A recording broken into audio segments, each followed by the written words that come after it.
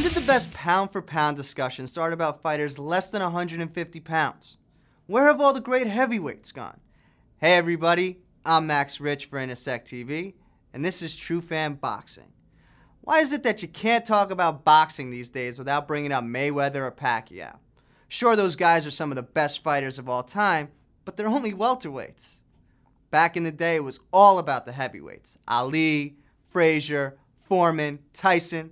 What happened to the heavyweight division? Well, TruFan's own Jay Monte wants to know just that. So he asked some guys who would know. I wanted to ask you about the heavyweights today. The difference when you fought, now it's maybe 20 years ago.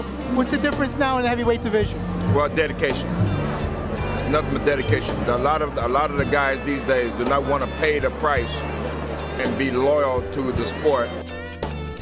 Right now, I just feel like the heavyweight division is at an all-time low, especially in America, and I think it's partly because a lot of the new trainers do not understand what the old trainers are really focusing on. You know, it's not about how big a guy is. I mean, a lot of people, they focus on the money. So when you talk about a big guy, you're looking for his size, not for his skill, not for his heart, not for his determination. I think that makes a big difference in the game. Iran Barkley, I know you finished your career as a heavyweight. What do you think of heavyweights today? There's no heavyweights today. I don't even think about heavyweights, you know what I'm saying? The heavyweight division to me is just ridiculous, and so I'm not seeing that much. I mean, it's the sport's kind of dying, boxing. MMA is kind of killing us. Heavyweights today, what do you think? And what, you know, can you compare the two eras? I know you'd probably be a champ today, easy, easy. No, I can't compare him. I was ranked in the top 10 for over 4 years straight. It was me, Ali, Frazier, Foreman, Liston, Norton, Bonavina. That was a great era then. The guys today, the heavyweight division isn't exciting as the lower guys, the littler guys.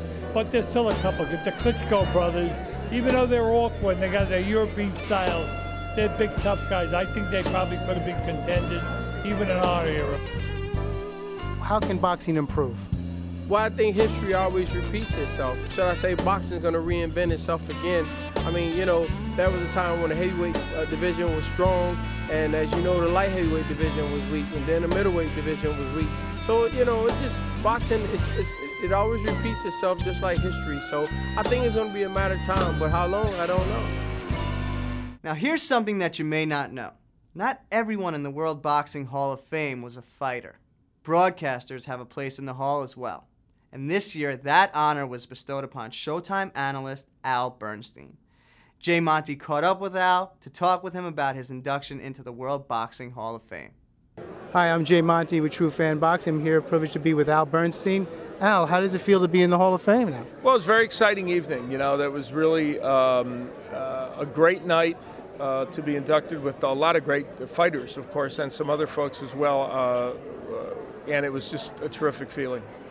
How did you get started in, just from the beginning? I got on the ESPN shows back in 1980 and I'd written a book on boxing and written about boxing, and I kind of got on there just to help them with the show, and got on one show. They liked what I did, and the rest built from there. Fight throughout these entire 3 rounds.